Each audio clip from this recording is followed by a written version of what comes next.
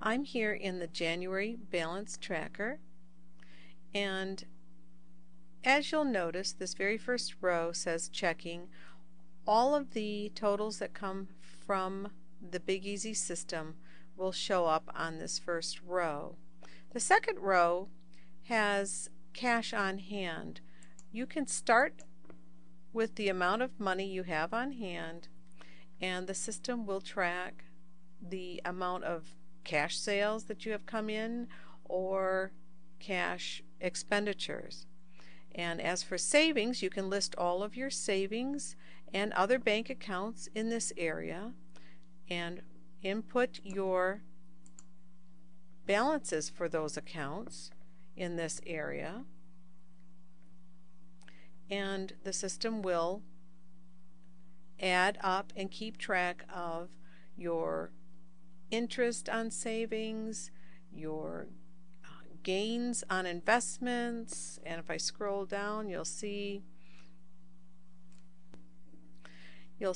there's a place to keep track of PayPal and other shopping cart balances here. You have other assets you may track. You can keep track of your sales tax that you owe to the state, your credit card balances can go in this column, any loans you owe would go in this column, and any other liabilities would go here. The way this works is, I've scrolled up here, the way this works is any of the green cells are totals automatically transferred from the Big Easy system.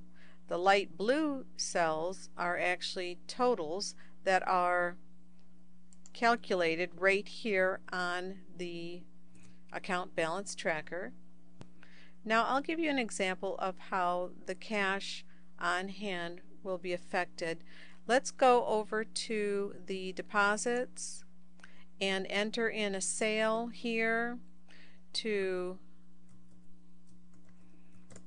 Bob James, and you had sold widgets to him.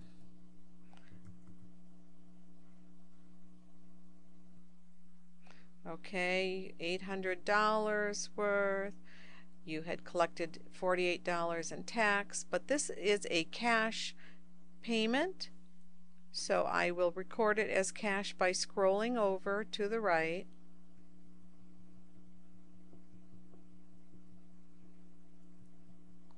And placing a C here. Now if I go back to the account balance tracker, you'll see there's $848 that was added to your starting balance of $100. You now have $948. Now I'll show you where you would record cash expenditures. By clicking on cash and charges, we will put in an expense here. Let's say you went, let's say you paid cash for some car or truck expenses, and you can record the expense here for $75, and let's say that was a cash item. And now I will head back over to the account balance tracker, and you'll see $75 came out of your cash account, and now you have $873 in cash. The account balance tracker is a new feature for 2012, and it can help you to keep track of all of your accounts in one place. And that's it.